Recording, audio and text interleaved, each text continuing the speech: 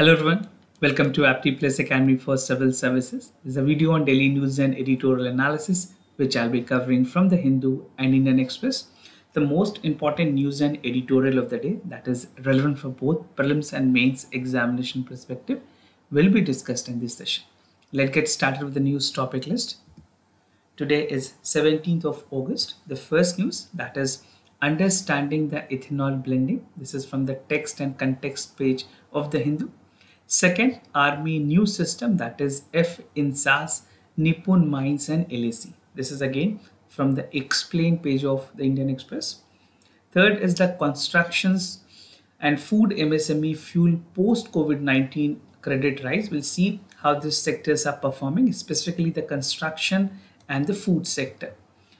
And the fourth is dip in the cases of child mortality. This is what the health ministry has given data in the parliament. And the last is an editorial high point in science, technology and innovations. Apart from the news and editorial discussion, at the end of this video, there will be MCQ based questions. These questions will be based on current affairs that will help you for the upcoming prelims examination. So without any further delay, let's get started. And before that, if you are new to our channel, do not forget to subscribe Apti Plus Academy for Civil Services on YouTube. If you like this video, if you find this video informative and helpful for your examination, do not forget to press a like button. So starting with the first news of the day, that is understanding the ethanol blending. This is relevant for General Studies paper 2 under the topic government policies and intervention for the development of various sectors and issues arising from a design and implementation. Although this is again relevant for your General Studies paper 3 where environmental pollutions, EI and other topics are concerned.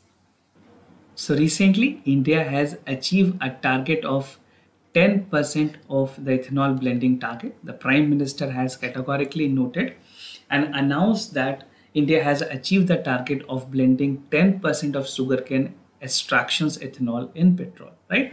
And this was done ahead of a schedule. Again, this is an achievement for India. And the Prime Minister has also stressed upon the need that India should be self-sufficient, should be Atmanirbhar in the energy sector. And India is one of the world's largest, biggest oil importing nations. Comparatively to other countries, India import the largest oil. Now, ethanol blending क्या है? किस तरह से ये काम करती है? Ethanol blending with petrol to burn less fossil fuel while running vehicles is called ethanol blending. This is the basic definition of ethanol blending.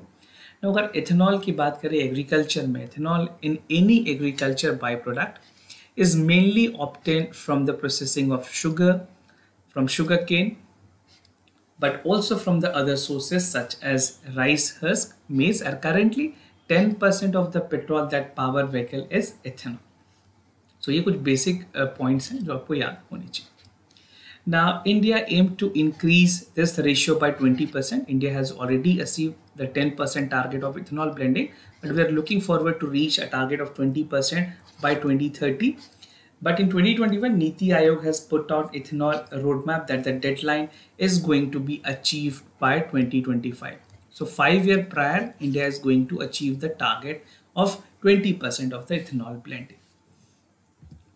Now, how it actually process, if you want to understand the basics, this is how the crop sugarcane, the fermentation process take place. Then again, there is a purification which is involved.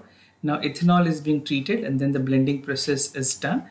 And finally, the fuel that is being produced is kept in a container and that reach out to the fuel stations.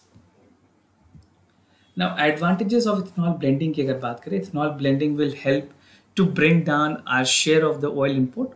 Actually, we are importing close to 85% from foreign countries abroad, which also call for a lot more spending. Even our foreign exchange reserve is being invested in this. तो जो foreign exchange की currency है वो हम conserve कर पाएंगे अगर indigenously ethanol blending की process को speed up किया जाए.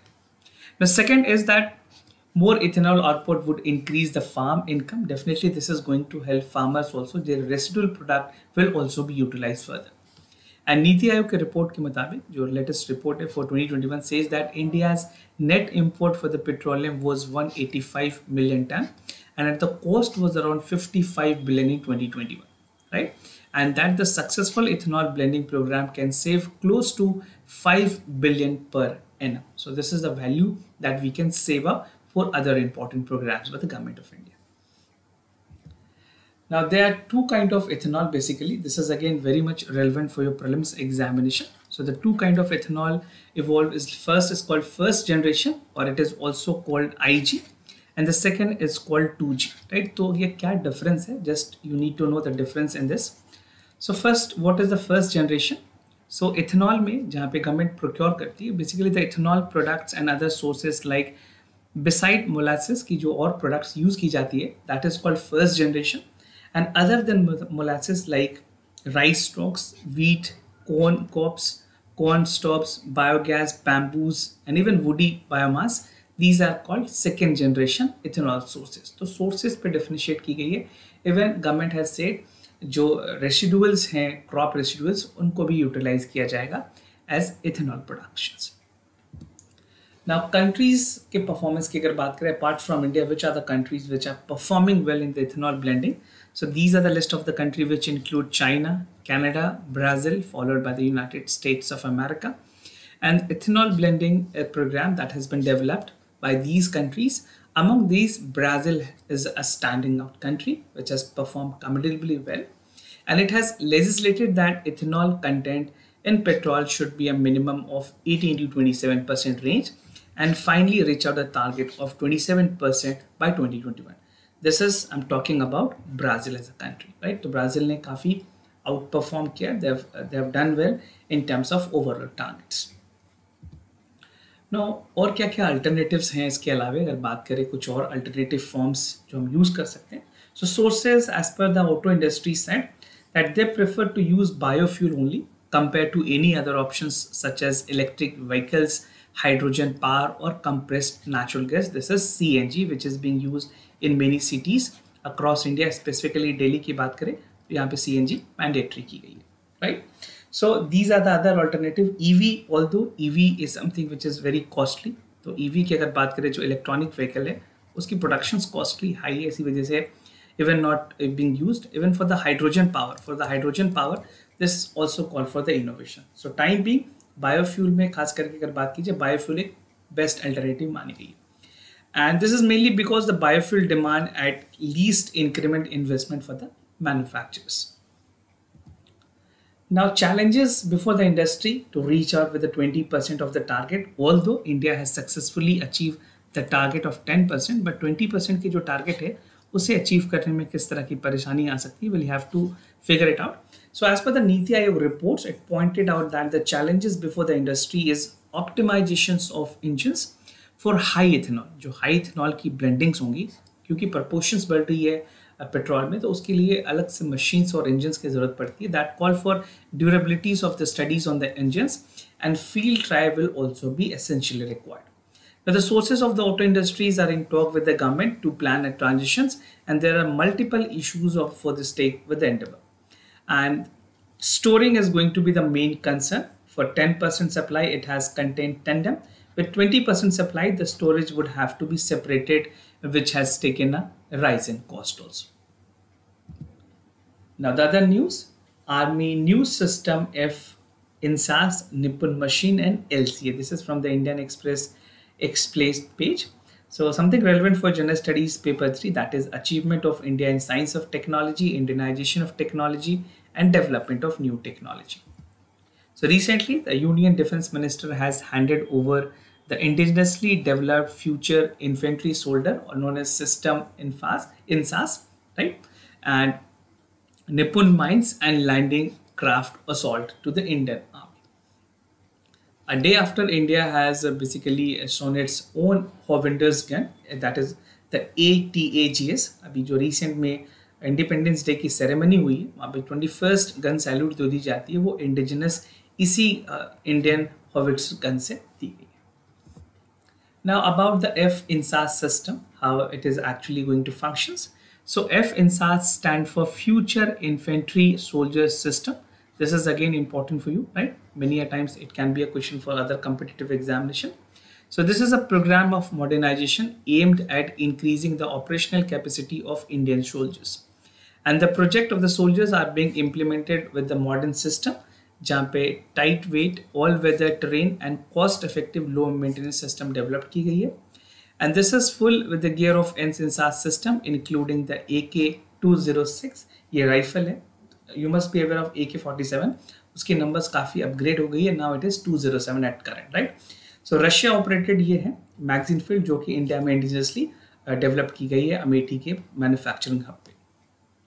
Now FNSAS provides soldiers with the ballistic helmets, ballistic goggles, and even small projectile fragments along with the bulletproof vest. So state of art technology use करके technology and innovation are the part of the FNSAS system. Now what is FNSAS model upon? किस तरह से ये काम कर रही है? How it is actually derive its concept? So this was actually conceived in 2000, right? ये new concept नहीं है, basically industries के लिए और सारे world में से use की जाती है. Like other countries include US, which has Land Warrior. UK के पास अपनी first है, which is Future Integrated Soldiers. And according to the estimate, over 20 armies around the world are following such programs. India is now going to be the lead on that. Now FNSAS की अगर बात करें, जो FNSAS इसमें इंसास आप confuse ना हो Indian small arm system से, जो बेसिकली गन्स यूज़ किए जाते हैं बॉर्डर फोर्स BSF के द्वारा, वो इंसास गन्स यूज़ करते हैं. So now this is a new concept that is called FNSAS, which is different from the INSAS, right? So they have the army infantry soldiers, multinational programs with aims to optimize the soldier performance and even for the duration of military operations. If you want to see the images of INSAS, you can check out in the Google, you will get the clarity on that. Now the DRDO scientist reveals that the similar infantry modernization program from the US, France, Germany and Israel was the studies that was conducted on the Indian project. तो हमने कुछ और technologies study की ये सारे countries से ताकि हम FNSAS को बना पाए. Now Nippon mines की अगर बात करें, Nippon mines is again indigenously developed. It is an anti-personnel mine termed as DRDO, soft target blast munitions. And these mines are meant to act for the first line of defense against infiltration of armies. जब अगर इन्फ्लेंट्री खास करके army के साथ कोई ऐसी problems आती है, इन्फ्लेटेशंस की बात होती है, so this can act as a first line of defence which is being developed by an armed research and development establishment of Pune facility located at Pune, right?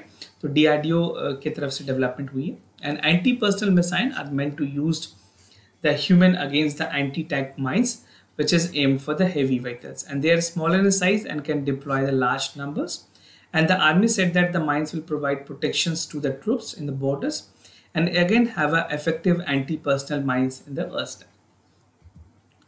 Now there's also called LCA, that is the landing craft assault, that is meant to serve the replacement of the boats, right? जो capacities हैं India की currently that is being used in the Pongso Lake. Basically जो line of actual control है वहाँ पे काफ़ी ज़्यादा problem भी देखी गई ईस्टर्न लद्दाख में. The reason being this LCA has been deployed. And the LCA can be indigenously developed by the Goa-based Accuracy Shipyard Limited. Is said to have better launch speed capacity across the border obstacle in the eastern Ladakh, and similar vessel was already functions with the Indian Navy. So we have upgraded on this part.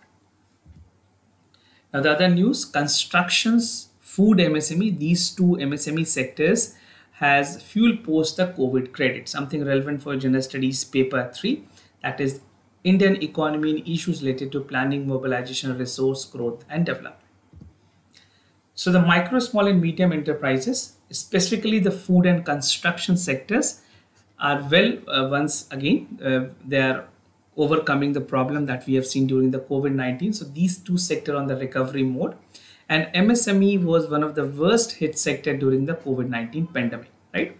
So lenders to the MSME of e-commerce was strong even during the pandemic, and retail and food service has picked up back in a year. So some these sectors are performing commendably well.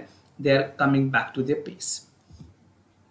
Now companies with increase in borrowing, basically अगर बात करें companies, they have seen an increase in the borrowing in terms of percentage of total dispersal of food products की अगर बात करें, there are some data like the borrowing was around 14% in 2019-20 and now it is 20%. So again, increase of 6% can be seen here.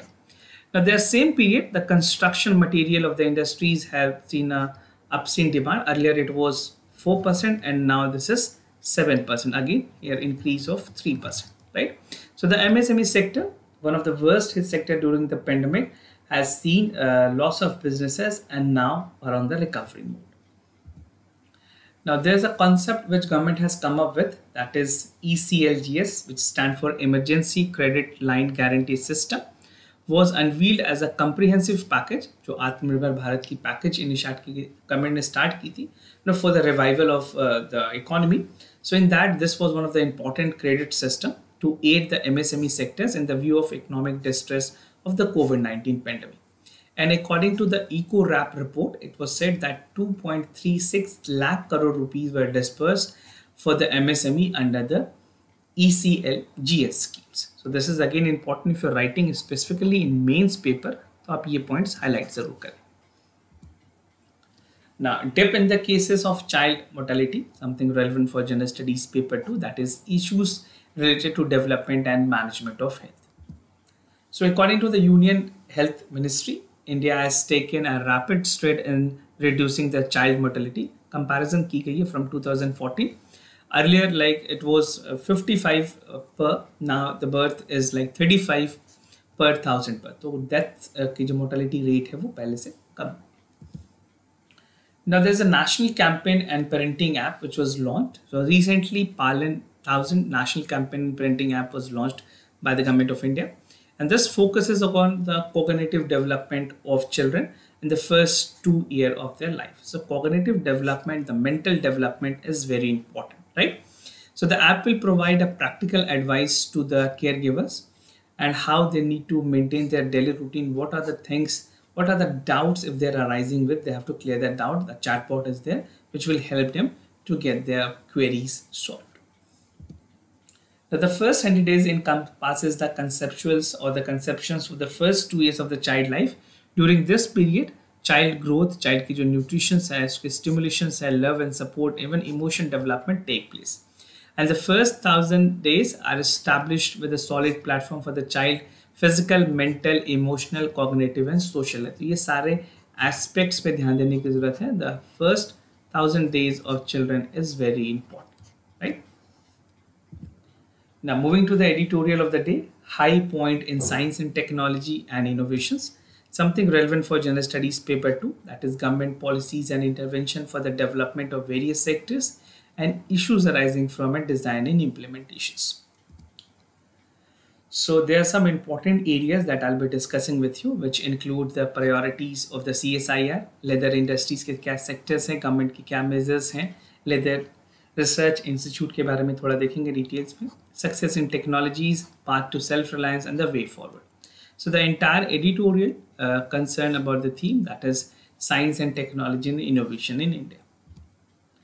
So after the long colonial rule, India was actually robbed with most of its wealth, और सिर्फ wealth नहीं, जो skill थी, जो economic growth थी, उसको भी basically before independence it was completely correct, right?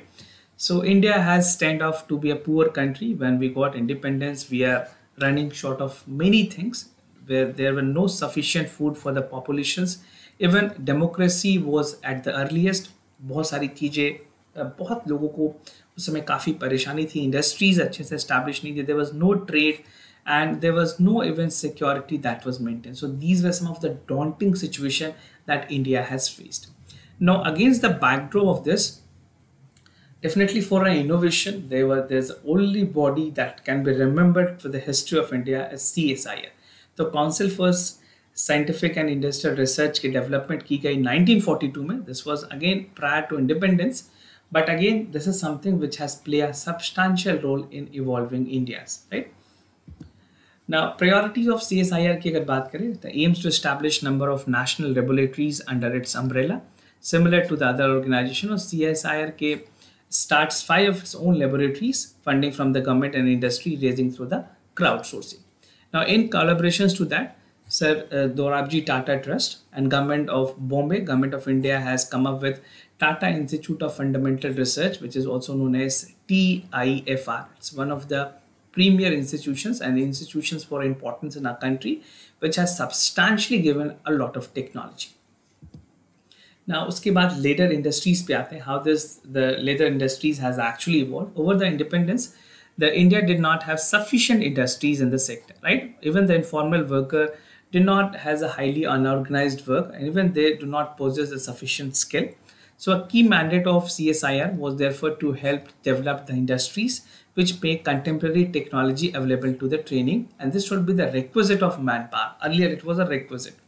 Now, predominantly, अगर बात करें CSI की contributions in this context, they have substantially help and aid the leather sector, so leather industries.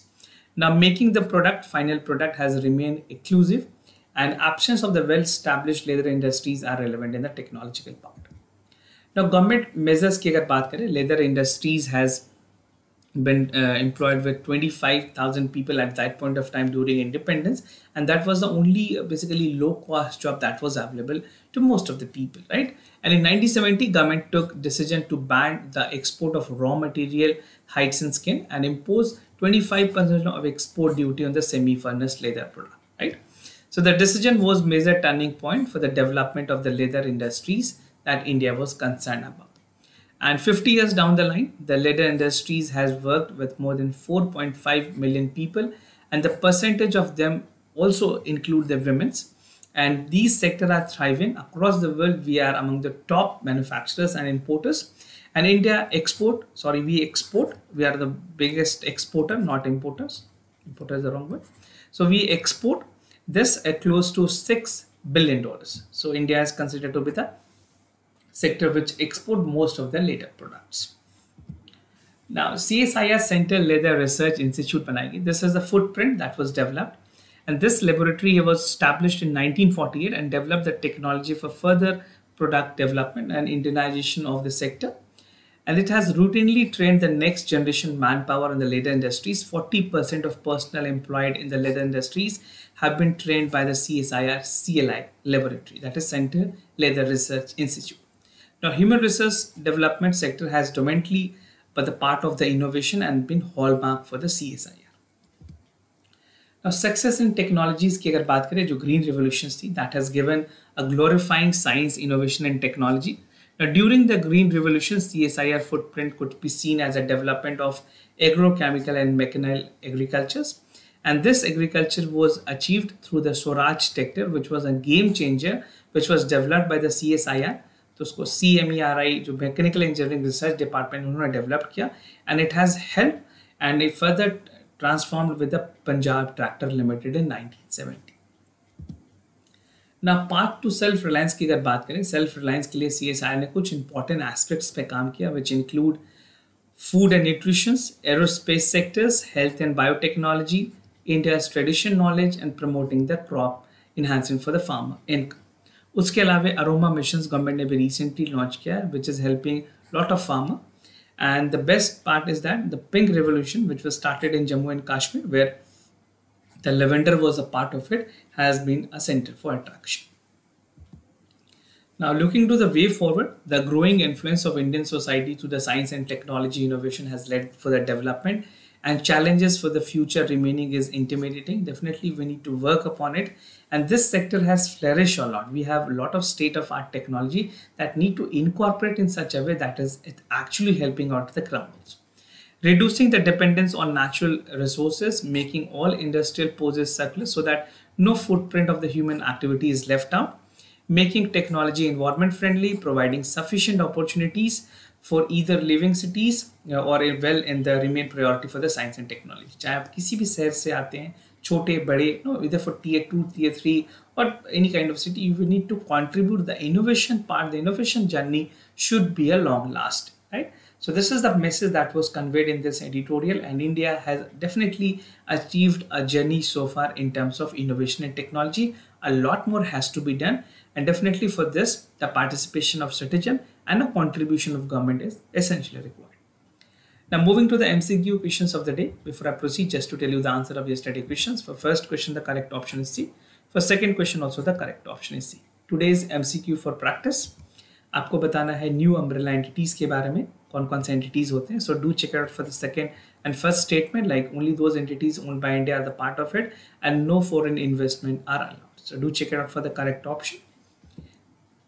Second, it is with regards to the electoral bond. All nationalized banks are authorized to encash the bond within 15 days of the date of issuance, and the bonds are remittable at the designated bank account of the registered political parties. So, which among the following statement is correct? You have to check it out. And if you have any other concern, you can let me know. I'll be more than happy to assist you. For time being, I'm signing off. Thank you so much for watching this video.